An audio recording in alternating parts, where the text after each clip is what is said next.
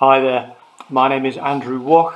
I'm the senior minister at Stockton Baptist Church, and it's my privilege. I really appreciate being asked as a guest speaker into this amazing series you've got going. I'd like to speak about breathe just for a little bit. It was my birthday recently, and one of my sons gave me this. Yes, I still listen to vinyl, and this is a jazz album, just a voice and guitar.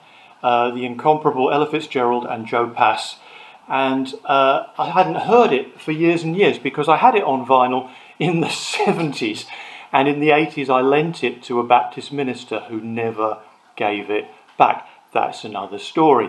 So I received this gift and I put it on the turntable. I listened to it and I realised I was hearing something I'd never heard before. There's this sort of really deep bass rhythmic thumping noise. And I realised that for the first time in my life, I could hear Joe Pass, the guitarist, tapping his foot. And I'd never heard this before, and then I thought, why have I never heard this before? And then I realised that in the gap in between, I'd got a new turntable. My old turntable had this sort of rumbling, deep bass rumbling sound. The new one, well, second-hand off eBay, doesn't do that. And for the first time, I could hear Joe tapping his foot. It says in Romans chapter 8 and verse 16 that the Spirit himself testifies with our spirit that we are children of God.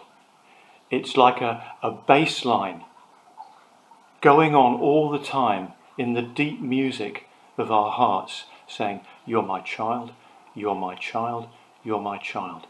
Breathe in my spirit. Breathe in my spirit. There's nothing stopping you." And as he testifies that with your spirit that you are my child, he takes away fear. He prepares you for witness. He makes you realize, what can go wrong? I'm a child of God. But to hear that, sometimes we have to clear away the rumble. And I don't know how to do that for you, but to ask the Lord to hear my anxious thoughts, Psalm 139, and to reduce that noise floor so that we can hear the Spirit saying in deep bass, "You're my child, you're my child. What can go wrong? Breathe me in. I will be your breath. And since you're a child of God, what can possibly go wrong in your witness of me?" Thanks for listening to me. God bless you. Romans 8 verse 16. The Spirit himself testifies with our spirit that we are children of God. Amen.